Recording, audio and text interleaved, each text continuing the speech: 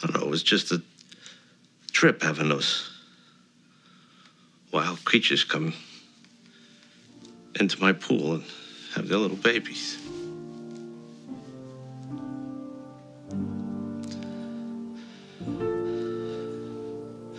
I was sad to see them go.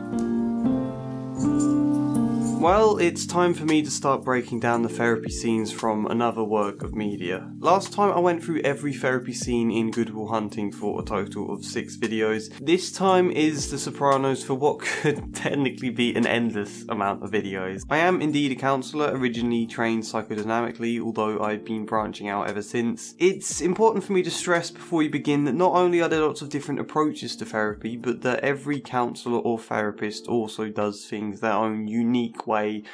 To an extent. There's likely things Dr Melfi here in The Sopranos does that I wouldn't be comfortable doing myself or would do differently, and I may comment on that, but that does not mean it's incorrect or anything. There are just naturally lots of differences that have both advantages and disadvantages that we can tease out. We'll try and explore Tony as a person along the way, although that really will be along the way of this series. These videos will be much more analysing what we see specifically in the clips rather than linking it to the later seasons. Although feel free to do that in the comments. If you aren't familiar with The Sopranos, it's a sort of drama comedy from the late 90s and 2000s about a New Jersey mob boss Tony Soprano and his family. A show that manages quite well to mix all the tense drama you'd expect of a mob boss with raising a family, and because Tony begins the series suffering panic attacks that cause him to pass out, therapy scenes. We get 3 therapy scenes in the pilot episode of the show, and because this is my first video on the series, we're going to break down all 3 of those scenes in this one video. I expect that's going to make this very long, so I suggest we just get straight into it. So the entire show begins with this unexpected, iconic shot of Tony through the legs of the statue that we come to see is a naked woman. You know, following the opening credits of Tony driving back home, seeing very few clear shots of his face, he's kind of kept it a mystery as to who is this guy. It's quite an unexpected surprise then to be introduced to him first in a low down position in the pretty undramatic setting of a therapist's waiting room. The shot is of course symbolic. I'd actually like to hear people's thoughts on the symbolism here. I take it as both Tony being quite intimidated by a powerful open figure of a woman, figures Tony tends to struggle with in life, but I guess you can also see this shot like giving birth, the beginning of therapy, something I think Dr Melfi comes to describe therapy as. What's important is the statue unnerves Tony though, and to be honest I don't blame him. Not all private therapies have waiting rooms. Obviously the good and bad of a waiting room I think is a discussion to save for a more fitting time, but if you do have a waiting room, you tend to like it to be as neutral and calming, inviting as possible. Coming to therapy for the first time can be incredibly daunting, especially as this is the late 90s. A nude statue is always going to be something that will put off some people, whether unsettling them, angering them, a thing to sneer at. You know, not everybody's going to be keen on it, and for those people that may make their beginning to therapy feel less welcoming and so leave them more guarded. By the way, beginning the pilot to a new series with a long moment of silence instead of some great action to hook you in is such a bold decision that I love. The perplexing, intense kind of zoom showdown between Tony and the statue is broken by Melfi's appearance. Mr. Soprano? She's quite smiley and friendly looking, which is obviously good because they need to feel comfortable if they're really going to open up. There is that classic stigma of therapy, like someone coming to siege your castle, invade your defences and attack you with criticisms. You don't want people to feel like that, not just because it's 100% not what therapy is about, but because the more relaxed they are, the more they express, and more importantly, the freer they are to reflect and to really think about their emotions. You know, personally I might have said a simple hi on top of confirming who he is. I might tell him my name. I suspect he would already know it, but it just adds to the friendly greeting, but it doesn't matter. Have a seat. There's a bit of hullabaloo about where to sit. Hullabaloo is a great word, I should use that more. It's quite typical to set up chairs that feel equal and neutral rather than the therapist having the obvious therapist's chair, and then the client having one that by extension feels lesser because I think it helps to be a bit more equal here. I think the danger of having a clear therapist's chair is that it can make you more of an authority figure, and authority figures being something the client may have difficulties with, but I don't know, I just think having a fancier chair than them kind of implies you're the smart one with all the answers, like a doctor offering a cure, and that's not how therapy works. The limits of the room sometimes mean therapists do have to have their own clear chair. It's hardly a disaster if they do. As well, often there might be more than 2 chairs, so they can pick which is the most comfortable for them in which positions. You know, do they want to sit nearest the door, furthest away, one of the chairs in between? I think what is particularly important, however, is that you and the client don't end up with 2 chairs that are too close together and are directly facing each other, because that makes it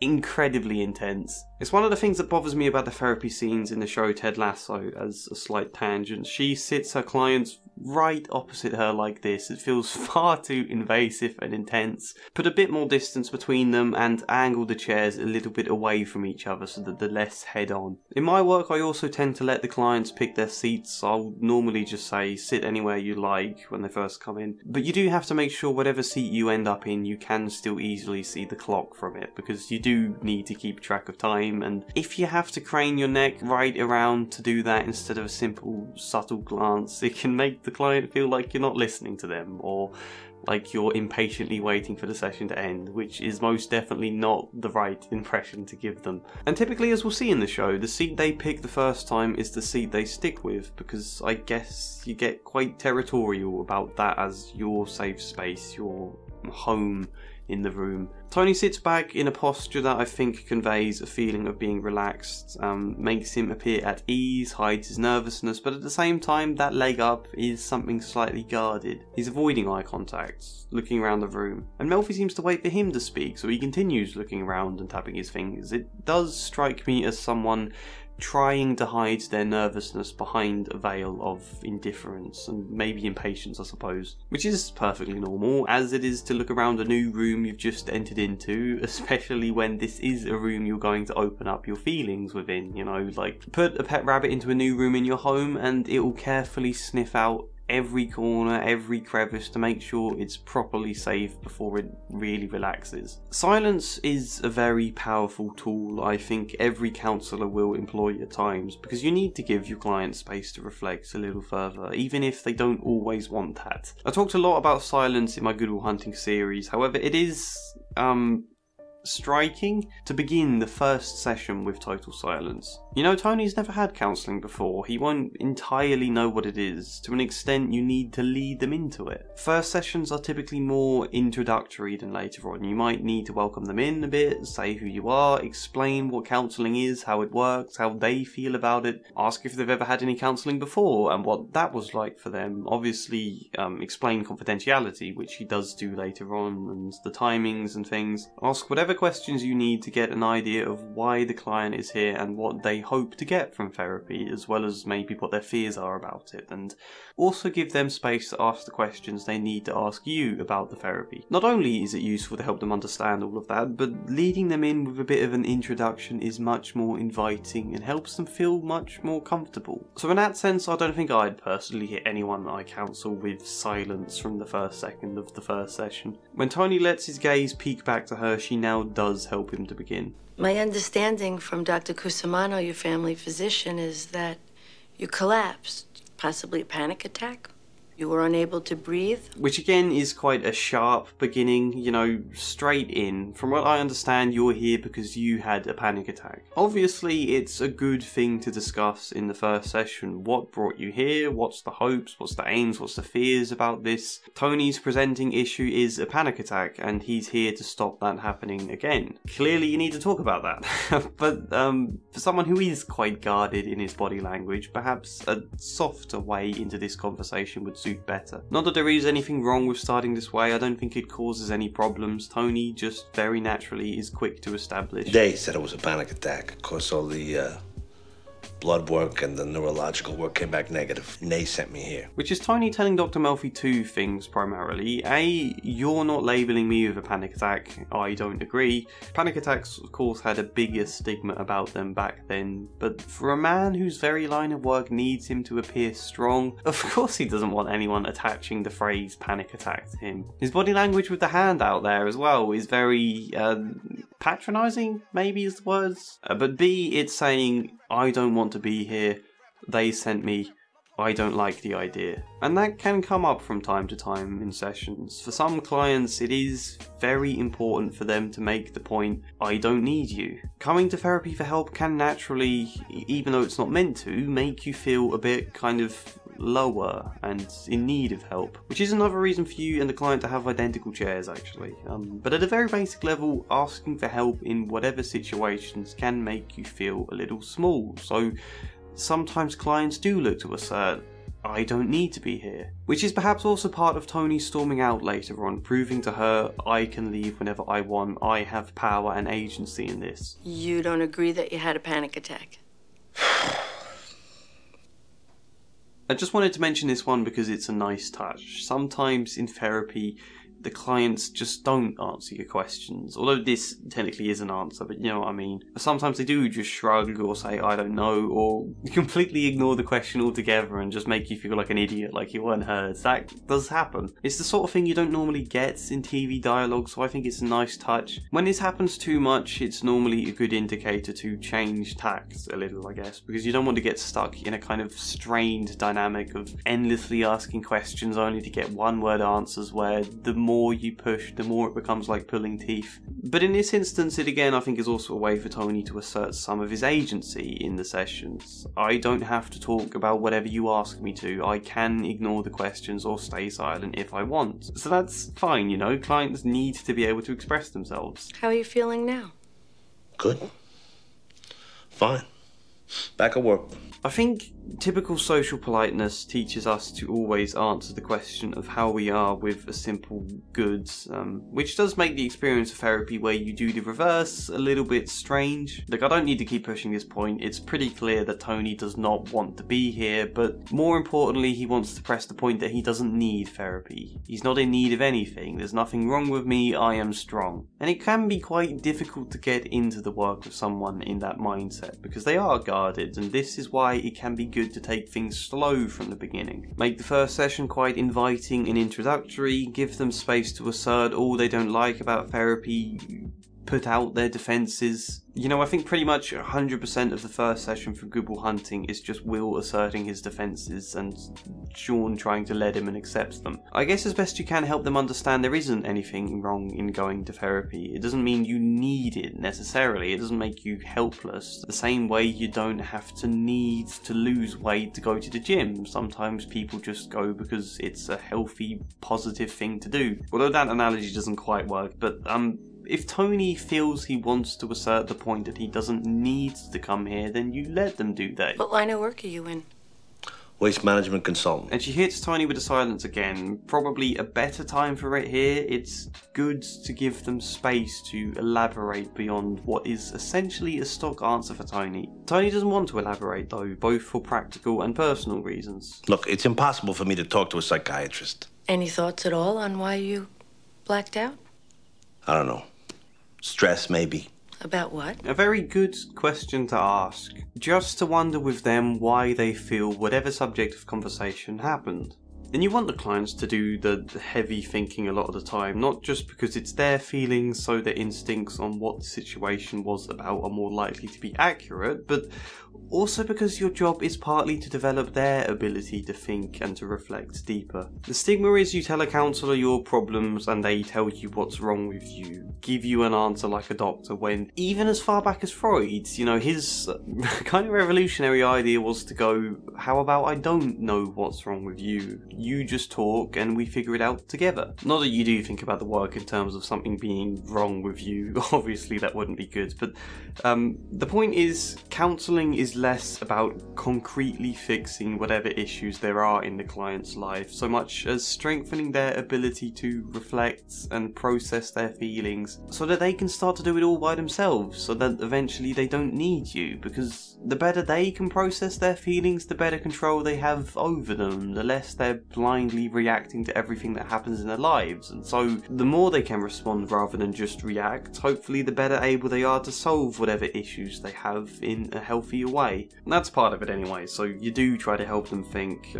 Tony's instinct here is that stress is the issue. That could just be him jumping to whatever seems the logical conclusion, or it could be truthful. Either way, Melfi probes further, as you often have to do. And we cut away to our sort of exposition bit for the episode. I think a lot of the therapy scenes in this first episode are built around what needs to be explained to the audience. It's masterfully done, by the way, but there is that kind of affects the content. Tony says a few things here, but I think the main point Melfi draws out is that lately I'm getting the feeling that I came in at the end. The best is over. To which she basically responds, Did you have these feelings of loss more acutely in the hours before you collapsed? I don't know. I definitely would not have said that. Not because it isn't a good question to ask, but because there's no point asking questions if the client doesn't take them in. I don't know. The strain in his face, like, what the hell are you talking about? I get the feeling he's also a little put off by the clinical nature of her language there. More than a question, it's an interpretation anyway, taking what Tony expressed about the best being over and feeding it back as a feeling of loss. A few minutes into the first session is quite a speedy time to begin offering interpretations, not just because Tony isn't yet that reflective and probably ready for this sort of stuff. Interpretations can be a bit uncomfortable and off-putting at times. You need him to first be getting engaged, and also because Melfi doesn't have a clue who this man is yet. What he's saying might not be about feelings of loss, or at least that might not be the crucial point of what he's saying. The way she words this makes it sound like it definitely is about loss, and you don't want to give the client that idea if it might not be true. It's better to raise it like a suggestion, a possibility, and then see what they think. That said, for all his response of "I don't know," it is very poignant he then goes on to immediately tell a story about the ducks. A couple months before all this, these two wild ducks landed on my pool. And so in that sense, as far as it's depicted here,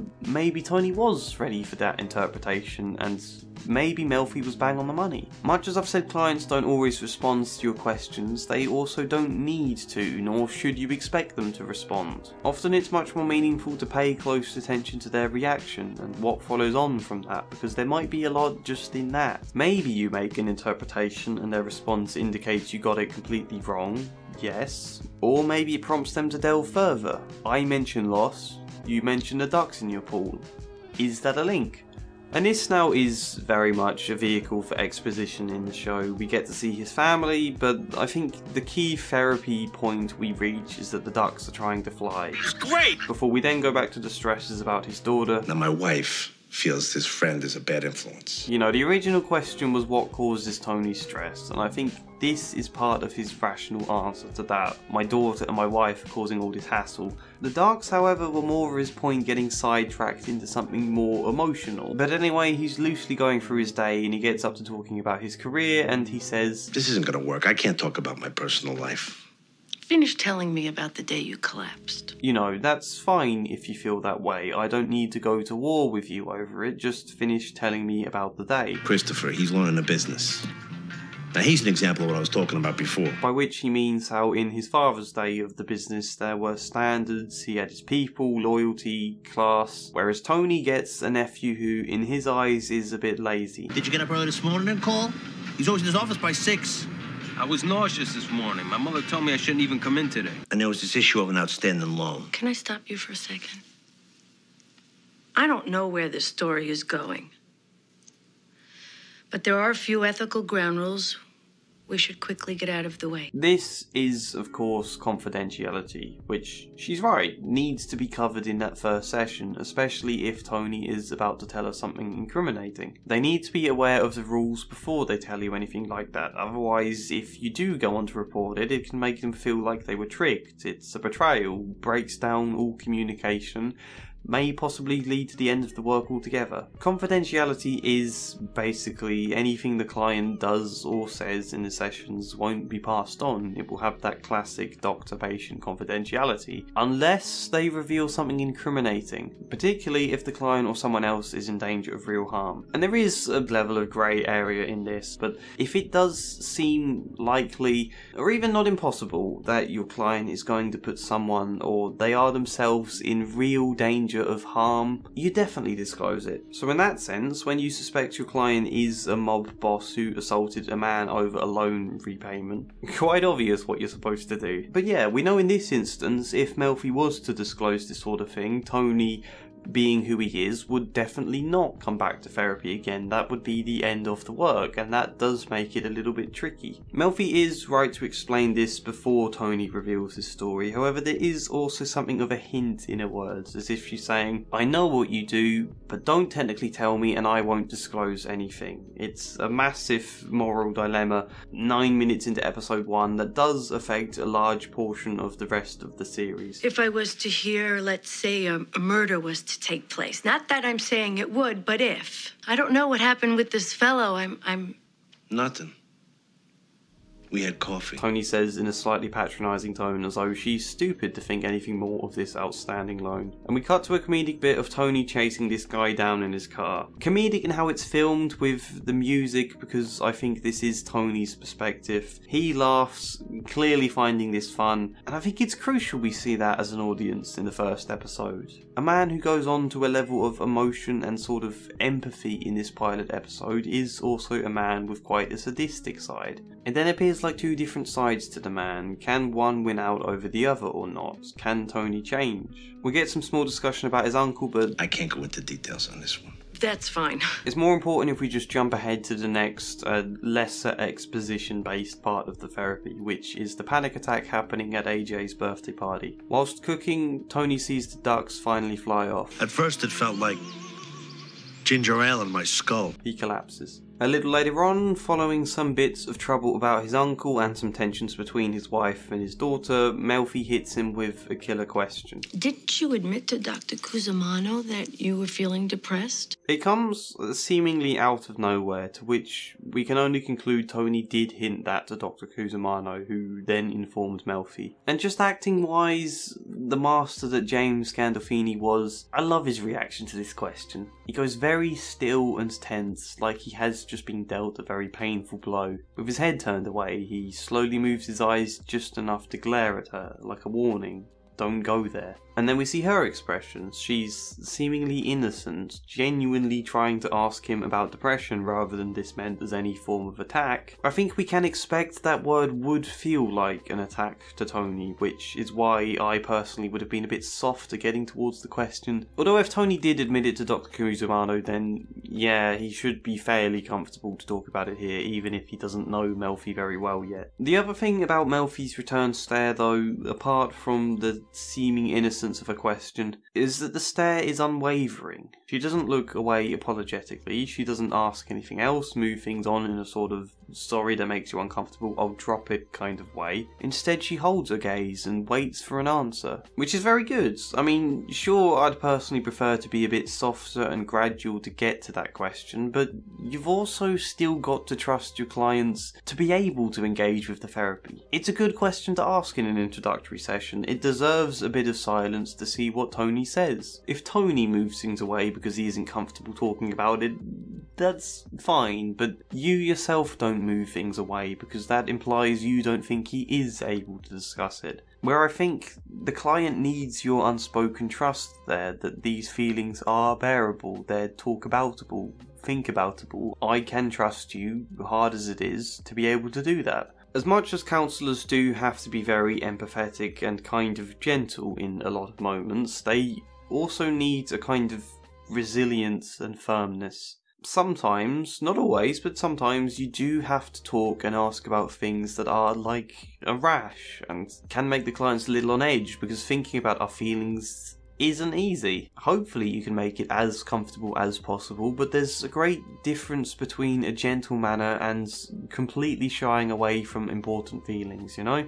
Sometimes it's good to be firm and unwavering and wait for a response. sometimes it's good to challenge your clients. And her stare does actually remind me of the statue, thinking about it. This unwavering stare Tony locked eyes with there, a woman that doesn't back down to him. And so, because Melfi sticks to her question and waits for a response, Tony appears to think for a second, but then looks across the room to find something of Melfi, something personal to her. Melfi. Now he looks instantly more relaxed, excited even, like a triumphant child when they feel they have the upper hand. What part of the boot you from, hun? I mean, he calls her hun. I think that tells you everything you need to know about his feelings here.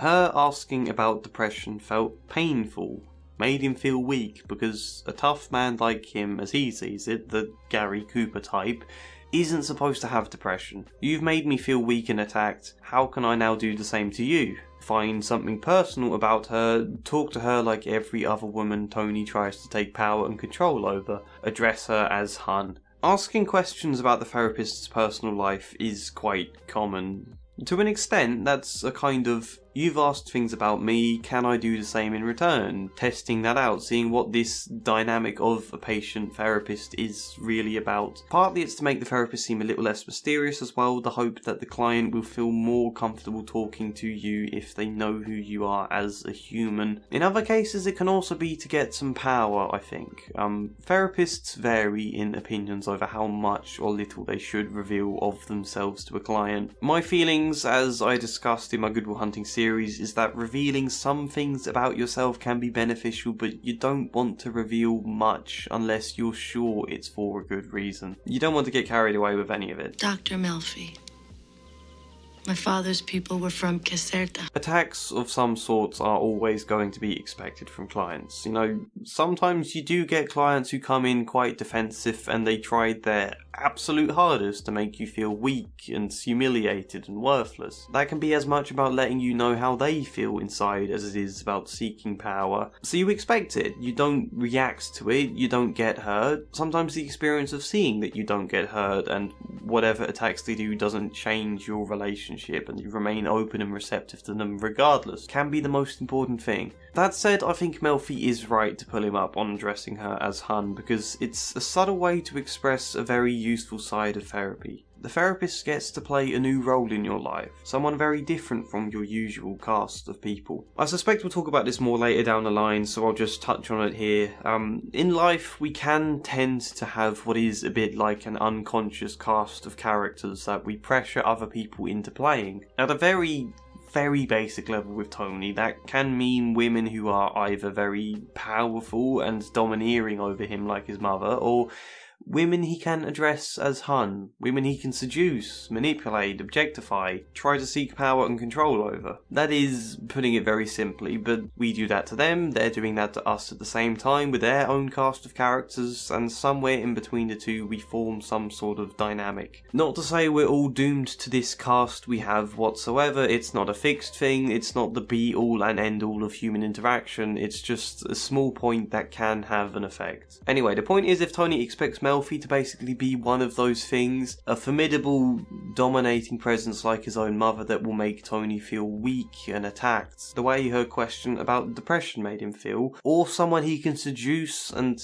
kind of control in that sort of way he tries with most women in this show, I guess. I believe there are actually several attempts to seduce even Melfi, and a point in the show he believes he's in love with her. But as a counsellor, Melfi can be a third option beyond those roles. A chance for Tony to really experience on a close level a different kind of person to either of those two things, hopefully. Therapists have to work hard to become aware of the roles clients might be pushing them into taking up. They have to both speak to that, but also avoid falling into it, and that shows them, no, I'm a different kind of person, I don't behave in that sort of way. Not everyone has to fit that cast, you can learn new ways of relating to people. I am quite a strong and formidable woman, but I'm not here to make you feel weak and helpless either. Not all strength need make others feel weak. In fact, I think true strength very rarely does. Anyway, the very small point I was trying to make before I got sidetracked is that by pulling him up on calling her hun, she's kind of making that point sort of. She's not falling into that set role. I'd personally offer them the chance to call me by my first name rather than doctor. That sounds a bit too clinical for my liking, but then again, I'm not a doctor anyway, so I probably wouldn't know. Sometimes it can also be good in this situation to ask why they're interested to know where you're from, or in a kind of playful, non-judgmental way, maybe just go, oh, that's an odd way of dressing me as a therapist, calling me hun. Where's that come from? What's that about, you know? I don't think that would quite be ideal here, but Tony responds, Evelino. My mother would have loved it if you and I got together. That same childish look of delight on his face, you know, I can flirt with you, Melfi. You're not in control, I am. But Melfi says nothing. She waits a moment, her original question still hanging in the air. She doesn't need to say anything, because when Tony doesn't get the reaction he wanted, he half sighs and looks away. Anxiety attacks are legitimate psychiatric emergencies. Suppose you were driving and you passed out. Which is true, it does need to be taken seriously, although I don't think Tony doesn't take it seriously. It's more, he doesn't like to think something is wrong with him. But perhaps he takes this comment from Melfi like some kind of scolding teacher or mother figure telling him off, because it prompts him to say what he's really been holding back. Nowadays, everybody's got to go to shrinks and counselors and go on Sally, Jesse, Raphael and talk about their problems. Whatever happened to Gary Cooper? The strong, silent type. That was an American. AKA, that's how I want to be. That's the image I have for myself. You bringing up depression and anxiety attacks just reminds me that I'm not living up to this very idealised image I aspire to, and that makes me feel like a weak failure. That makes me feel personally attacked, so I'd rather not. See, what they didn't know was once they got Gary Cooper in touch with his feelings, that they wouldn't be able to shut him up. And then it's dysfunction this, and dysfunction that, and dysfunction fungal. The worry that talking about our feelings makes us inherently weaker, which is actually something I touched on in my Ted Lasso video about masculinity, where more often than not, as you get better at processing your feelings, you instead become stronger and more in control. As actually kind of happens in a negative way with Tony in The Sopranos, in that he becomes more skilled and efficient at his job. If a client has reservations about the idea of therapy, it's very important they can actually voice them. The worst thing is when they hold those reservations in out of polite silence and none of it ever gets the chance to be addressed or thought about, and they just have this slight annoyance bubbling away beneath the surface. I tend to refer to people receiving therapy as clients, not as patients, because I think the word patient carries connotations of being ill and that you are there to cure them, which isn't the right way to look at therapy. I don't think client is a perfect word. I never actually address someone I counsel as a client to them, you know, but it's the best word to use for talking about it in these situations. Some therapists do use patient, such as Melfi. I just feel client holds slightly less negative connotations than the word patient does. You have strong feelings about this. Is a good response. It's not arguing back, it's not highlighting how Tony's wrong in her opinion. Right now, he just needs to know that you hear his feelings and that you accept them. I understand therapy as a concept, but in my world it does not go down. Could I be happier? Yeah. Who couldn't? Do you feel depressed? Once again, that stare like he's saying, don't go there. But she persists. Do you feel depressed? Whilst he genuinely does have these strong negative feelings about therapy, it also partly serves as a defence, a way to lash out at Melfi for trying to force him to think about something uncomfortable. She accepted all of that, but she also didn't back down to it. Her job is to keep focus on the emotion. Reluctantly, Tony now admits. Since the ducks left. The ducks that preceded your losing consciousness. Let's talk about them. Tony storms out. And I think in many situations this would be the end of therapy for good. Tony would never come back, however he has another collapse which then sort of forces him to. Melfi's response there did sound a little too clinical for my personal liking. I don't like to use the let's talk about them sort of phrase, both because it sounds quite clinical, but I also don't like the client to feel like I'm dictating all of the conversations. They need to have agency there too. I'd probably just have said, what's so important about those ducks? What is it about them? That kind of thing. Something more ordinary like that. I guess this is particularly why it's good to be more slow, more careful in the early sessions with a client, because too much they don't like and aren't ready for they might just never come back. To be honest, I'm not exactly sure why Tony storms out. I don't think there is a specific thing Melfi did wrong exactly. Tony was always on the edge about being there at all. Had she been a bit more gradual, a bit more inviting in the first session, given more space to explain things and talk about the therapy itself, maybe this wouldn't have happened. Maybe. She saw how worked up Tony was getting, maybe it was too soon to push him about depression. At the same time, you as the client have to think about very heavy feelings, there's no getting away from that. And as I also said, storming out is a very good way for Tony to show some of his agency, to have a slight rebellion. Having done that and established that, he may have decided to come back anyway, we don't know. These things can happen, it's not great, it's very frustrating, but it has happened. Unfortunately, he does collapse again and it forces him to come back, so let's get to session 2 with Tony now. So, you've come back for help.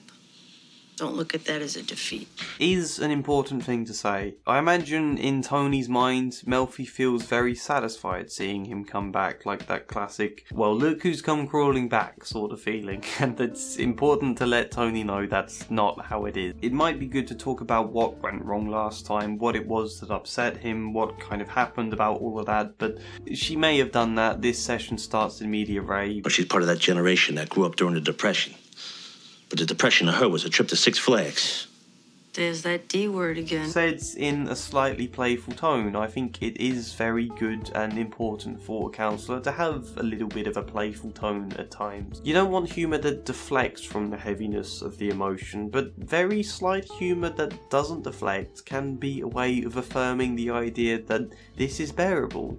We can talk about feelings, they don't have to be too scary and impossible and painfully serious to cope with. Now that my father's dead, he's a saint. When he was alive, nothing.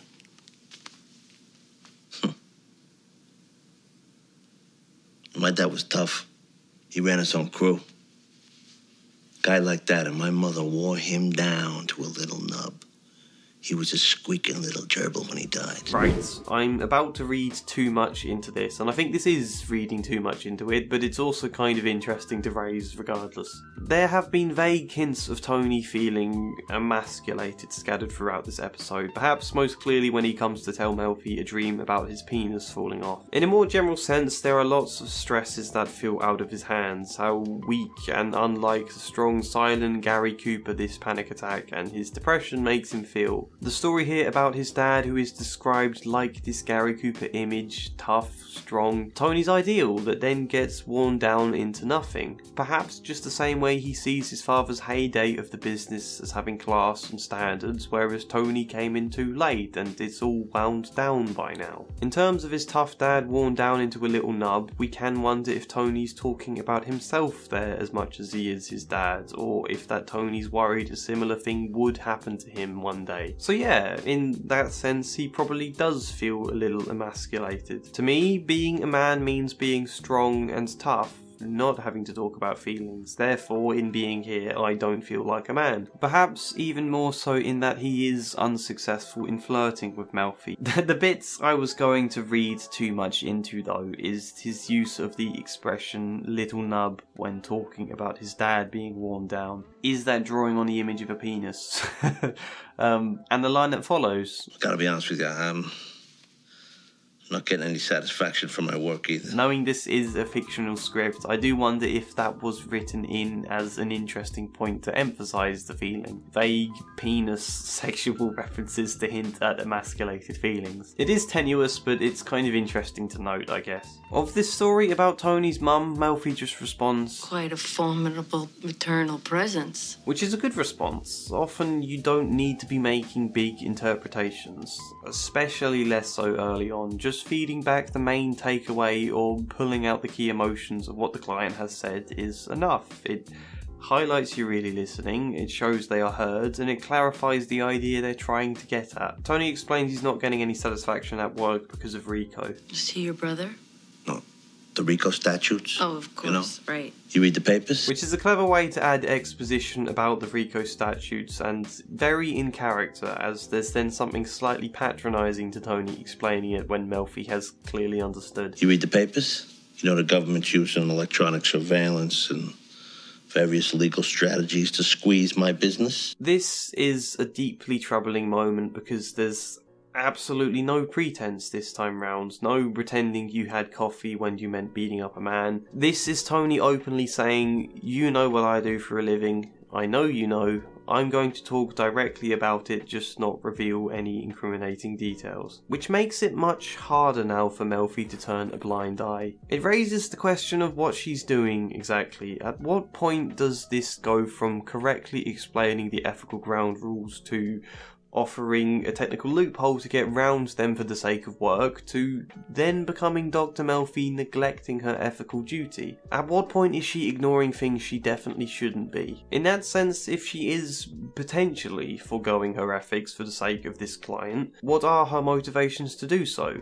Why do that? There are various arguments that can be made quite well, but what does she as a character feel is her motivation to do this? And I think she answers that with the troubled, perhaps guilty look she shows here before asking, Do you have any qualms about how you actually make a living? Suddenly a personal motivation for her in this work. Not just her ethical duty as a therapist to help those who come to her, not just the ordinary individual compassion and care you develop for your clients, but a hope she personally has to somewhat reform him. As much as this show is a huge drama with all sorts of characters and action going on all over the place, you pull this show right back down to its essentials, and I think that's the main conflict. Can Tony be changed into a good person? Can I help him, or will I in some way get dragged into his world? And I think that adds drama to what would otherwise be just ordinary therapy scenes. It adds a layer of personal drama and conflict that a TV show needs. In terms of where the story is now, what's Tony's answer to her question? Yeah. I find I have to be the sad clown. Laughing on the outside. Crying on the inside. And Melfi nods because, as a person, that's what she was hoping to hear. He has to go along with a world of crime and pretend to be happy about something that eats away at his heart. That's what she hopes he means, except he doesn't. And her expression changes as she realises. Used to be a guy got pinched, he took his prison job no matter what. Everybody upheld the code of silence. Nowadays, no values. Guys today have no room for the penal experience. So everybody turns government witness. I kind of find it funny to call it the penal experience, like it's just a natural part of the job, a qualification you need to advance further up the ladder. Tony's qualms are with the culture and values of his colleagues nowadays, not with the immoral practices. If her personal hope is reforming Tony, then that's not the most optimistic hope at the moment. Melfi prescribes Prozac and the scene ends. Before the final session of this pilot episode, we get a brief scene in which Jennifer Melfi is waiting for a table at the restaurant Vesuvio when Tony walks in. She, of course, tries to hide, but he spots her and comes over to say hello. I suspect, knowing Tony, he's delighted to have discovered something a bit more concrete about her personal life, and to show a bit of small aggression to what I think is her husband. I can't remember, someone could comment. How you doing? Melfi is naturally very awkward in this situation. Her therapy approach is very on the side of not revealing too much to a client, and this obviously jeopardizes that. 100% more awkward than when you're a kid and you see one of your teachers out shopping. I think the issue in this case is that meeting here brings a whole new focus into therapy, which is Jennifer Melfi as a person beyond the therapist. In Tony seeing some of that, already knowing his delight at discovering where Melfi's family originates from, there's the danger focus could partly shift away from his feelings to learning about Melfi, and she's got to avoid getting sucked into that. More so, it could put Tony off coming to his favourite restaurant, a place he may go to wind down, among other things. I don't think that's a concern in this specific case, though he might start to feel on edge about what he says and does in this restaurant, more wary of how he or his associates behave in case Melfi happens to pop in again and hear some of it. I think the bigger worry for him is the secret of therapy somehow getting out. You don't want Melfi in proximity with all his associates who would judge him for having therapy. Which hints, I think, at one of the great benefits for having a therapist you don't know with zero connection to your personal life. It makes things feel safe, contained. Like the therapy room is a place you enter, vents all your feelings, and they don't leave that room. They never leak out into anything else unless you choose to do that yourself. Your therapist feels to you like someone who solely exists in that room rather than a person with a life outside of it. And so all the stuff you open up about feels more secure and contained in that space. Different trainings, associations, approaches may have different ideas about this, but ethically, I was taught that if I were to be at a restaurant or pub or somewhere public and someone I counsel comes into that place, it's my duty to promptly leave, which I imagine would be very frustrating for whoever I'm out with. I imagine, given the chance, Melfi would have pressed the man she's with to just leave now and go to another restaurant, but Tony waltzes in, has a word with the waitress, and suddenly a table is made available. Mr. Borglund, they're setting up your table right now. She kind of has to stay and eat for a little bit, which is very much a power move on Tony's behalf. This is him saying to her, look how much power I can have over you. I can dictate if you get a table at a restaurant or not. Something he's no doubt delighted to be able to do. And again, that may complicate things a little when they go back into the sessions, but let's move on now. It's time to talk about the ducks. So I feel good. So I don't know if I'm going to be needing to come back. Is one of those classic things clients may say from time to time, and one of those things therapists tend to be a little skeptical about because it's very rare therapy just sorts everything out in several sessions. It does seem to have a dramatic effect here in terms of feelings. If we are to take it as true that he's thinking clearer, his wife thinks he's happier, that is of course very good, but is that a long-term sustained improvement? You don't want to finish therapy, then they suddenly have another dip and come back and this sort of stop-start feel to everything. That would not be ideal. And generally, endings to therapy are massively important and needs to be done well, and that normally does take a little more time. It's pretty common that if a client is adamant on ending therapy, to kind of at least try and have one extra session to wrap things up and give it all a little bit of closure. All of this, I imagine, is part of what gives rise to the idea of therapists as people just wanting your money who don't want you to finish so they can keep on earning off you kind of thing. I don't think that's true. I think there's just an important process to endings. I can't deny there probably are some therapists who do think that way, but I've never met any. Getting to what is hopefully a positive and concluding ending, I find, is 100% the most fulfilling part of the job. Tony thinks he's feeling better because of the Prozac. Melfi explains it's not that because he's not been taking it long enough for it to build up strong enough levels in the blood. Well, what is it then? Coming here, talking. Hope comes in many forms. Well, who's got time for that? It's a great response from Tony. I think we can all get exactly what he means. Even when I had counselling, I used to sometimes just feel like I don't have time in my day for this. I can't be bothered right now, I'm too busy. And that can be true, but it can also be as much about nervousness or feeling too tired to think deeply and do the work of therapy. And I guess to not have time for our own feelings is kind of a weird way to think about it. I don't think I'd have suggested that to Tony, that going there and talking is why he feels better, because it might not be that. I'd have liked to have asked what he felt it might be first. There seems to be a bigger point here though. This scene did start in media res from some signal we may not have seen. Melfi has the feeling there's something Tony is intending to say. What is it you want to say to me? Awkward as he is, told with beautifully awkward body language and tone, Tony explains a dream he had last night. My belly button was a Phillips head screw. And I'm working on unscrewing it. And when I get it unscrewed, my penis falls off. You know, I pick it up and I'm holding it and I'm running around looking for the guy who used to work on my Lincoln when I drove Lincoln so he can put it back on.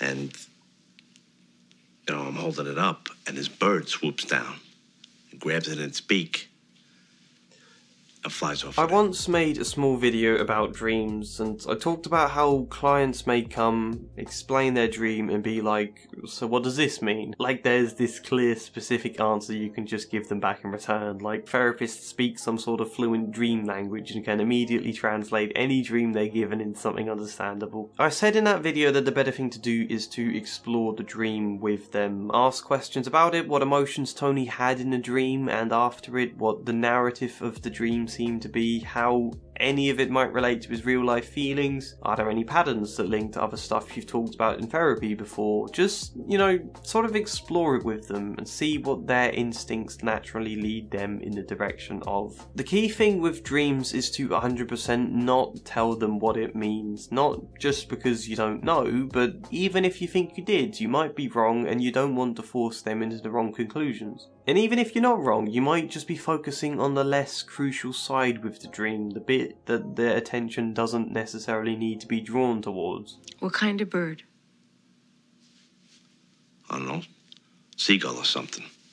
A water bird? Melfi thinks she has a link. They talked a lot about ducks. Tony has spent a lot of time with ducks. Them flying away marks both the points he started to feel depressed and had his first panic attack. If he's mentioning birds again, her feeling is that this might link to the ducks. She doesn't know for sure, she doesn't know what the dream means, but the idea of ducks feels like a link, so she leads Tony to try thinking about it. What else is a water bird? Pelican.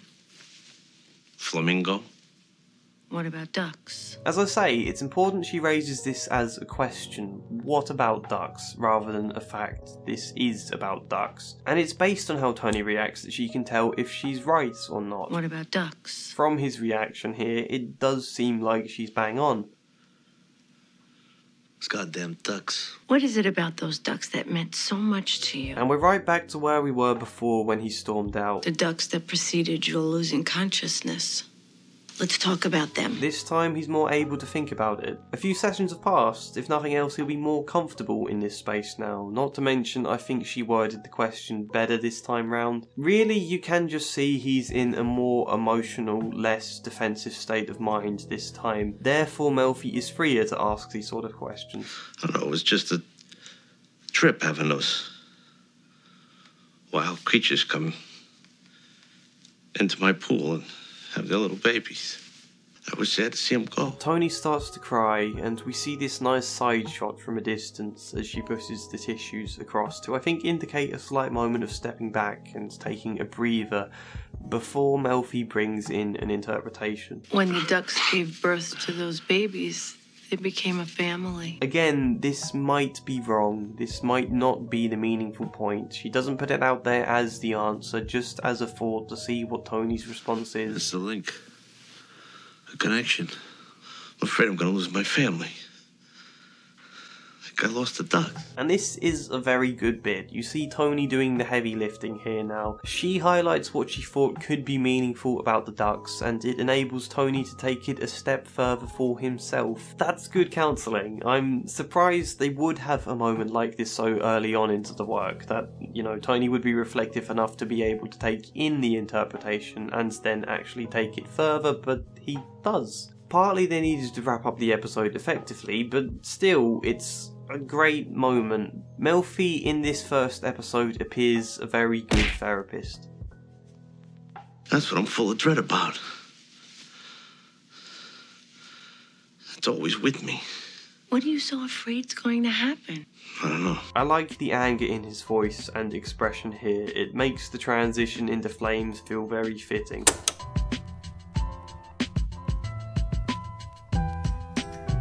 We've talked about 3 therapy scenes in one video. This was quite a long video, but hopefully you've got something from it. If I'm going to offer something to take away, it would be this. Therapy is hard work. Not every session, not all the time, but definitely in moments. It can be cathartic to go and vent your feelings, relieving, sometimes leave you invigorated, but other times it can feel a bit like someone ripping off a scab.